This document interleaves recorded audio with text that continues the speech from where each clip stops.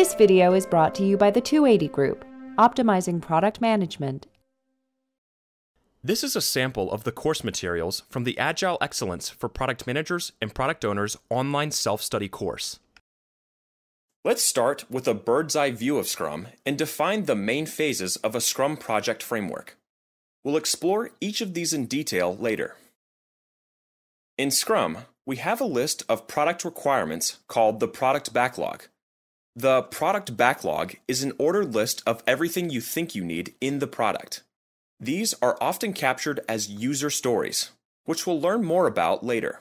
These requirements are ordered from top to bottom according to business value, and they include new features, usability enhancements, bug fixes, and so on.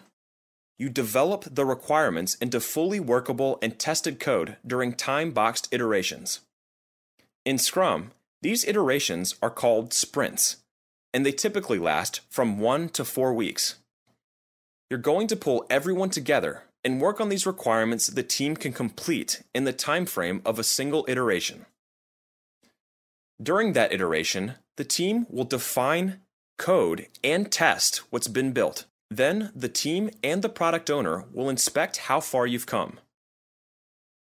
You can then reorder the backlog as needed and pull together another set of requirements to work on in the next iteration.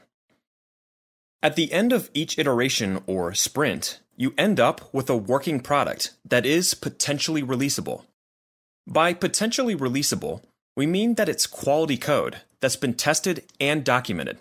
It works and meets the team's definition of done. It does not have to be a complete and marketable product all on its own. Are you ready to become great at working with Agile teams? The online course and exam is available now. Find out more.